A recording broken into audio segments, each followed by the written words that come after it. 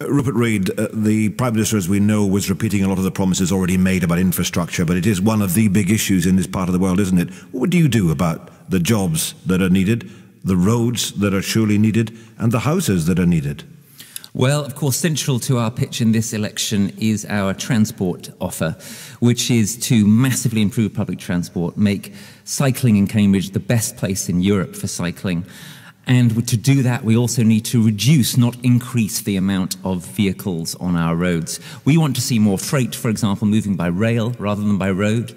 And rather than this polluting and dangerous expansion of the A14, we want to see more resources going into rail and into particular safety improvements on the A14 and into making local economies work better, into making it less necessary for people to travel as far as they travel at the moment to get to work, to go from one place to another, etc. So it's really about trying to produce a sustainable green transport policy for the future, and we think that's going to be very attractive to the voters of Cambridge. Julian Huppert, is there a sustainable green thought in the current government coalition or otherwise? Absolutely. We've seen more investment in rail, for example, than any time since the Victorian era. We've finally seen the end of the above-inflation rises that we saw year after year under Labour. Not everything has gone the way we want. There's a big tension within the government. We've had David Cameron talking about trying to cut out the green crap. I agree, actually, with some of what Rupert said. We do need to get more freight onto rail. We've done that. We're building more infrastructure to be able to do that. We've seen a massive increase in renewables, more investment, about twice as much electricity coming from renewables. So there's really good progress. Again, there's a long way to go. And I think that applies to a lot of these things. Daniel was criticising the City deal. It's £1 billion altogether, which is fantastic. It's not going to solve... 100 million first phase, yeah, Julian. 100 million to start with and the rest of it later. It's not going to solve everything, but it's more than we've ever had before. There's a long way still to go. What we have to avoid is what we've seen in the past. I actually just got the figures recently, perhaps Daniel would want to comment on this actually, because there was something called negative subsidy where council tenants' money was taken from Cambridge by Labour to be spent elsewhere in the country. Over their 13 years, that's £120 million. I just got the figures yesterday. Let's get your response taken on that, away Daniel, from Cambridge. And you're critical built new council you're houses. critical of the City deal, but hasn't Cambridge City Council, which is, of course, run by the Labour Party, hasn't that signed up to the City deal?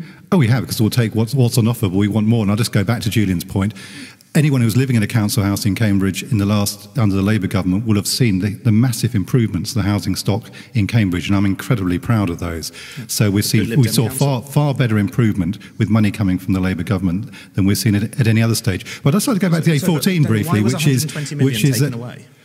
Julian, if we want to discuss housing finance, I'm very pleased to do that. £20 billion went into improving council housing in this country, which was really important. But on the A14, let's remember David Cameron today is bragging about this, but only 2 years ago he was telling BBC Look East, no tolls, no road. This is a Prime Minister who just basically makes it up as he goes along. You can't trust anything he says. Governments changed their minds. Yours did. And I suspect that after the election, you may well see them rowing back on the A14 again, because I haven't seen where the money's been identified for this. So I don't think you can trust very much this Prime Minister tells us. It was a PR stunt today. We've seen them before. We'll see them again. I'm afraid that's the way the election goes. Yeah, but isn't that what it's about? And where are your leaders with their PR stunts? Well, this is part of the problem with the politics in general at the moment. The coalition, and particularly, of course, the Liberal Democrats, who said one thing before the election and they did completely different things afterwards. People don't believe what is being said. And what we've got to try and do is be realistic about what we're promising in the future. And I think you'll find that Labour's offers are costed and believable. Rupert, your leader was actually the last to be in this studio just a couple of weeks ago.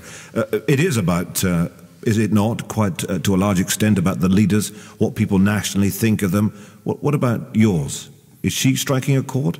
Well, I think Natalie Bennett and also our MP Caroline Lucas are going down extremely well. Natalie's going to be visiting us again here in Cambridge in March and then again in April during the election campaign. We're very excited about that, and we're very excited about the radical policies, not just believable, but radical policies that the Greens are putting forward, policies that Labour wouldn't dare to put forward, like a wealth tax, like making the minimum wage into a living wage, like actually returning our public services into public ownership, having a joined-up railway network that's in public hands. These are the kinds of things that Labour doesn't dare to do anymore. They're absolutely key to the Green appeal.